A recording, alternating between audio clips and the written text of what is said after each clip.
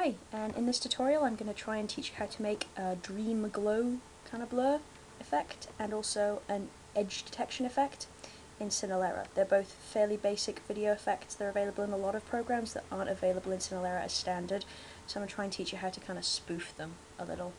This isn't a really basic tutorial, so I'm going to assume that you know how to drop a clip onto the timeline, that kind of thing. If you don't know that, then there are a bunch of really great tutorials out there that will show you how. Either Google for it, search for it on YouTube, or where you go. For this effect we need 2 tracks, and we also need to have exactly the same clip on both tracks. So the first thing you need to do is change the overlay mode. So you see this white triangle, press that, go to Addition, and immediately you see that's a lot brighter, which I actually like as a simple way of brightening a clip anyway, because I think it's not as grainy as if you're using the brightness, contrast or gamma or whatever, but you do get a lot more control in those effects, so there you go. Now if you go to Video Effects, Blur, and put the blur on the top one. Now the screencast quality isn't great, but hopefully you can kind of see that started to affect kind of brightened blurry effect, and if I increase it you'll be able to see it better.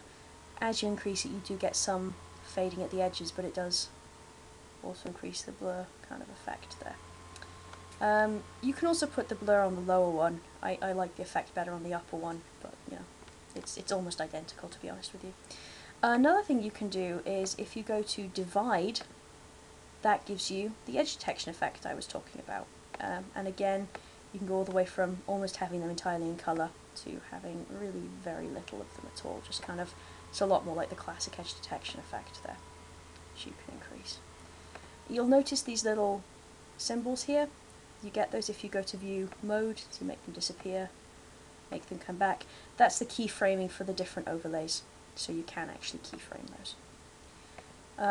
And also if you go to Max,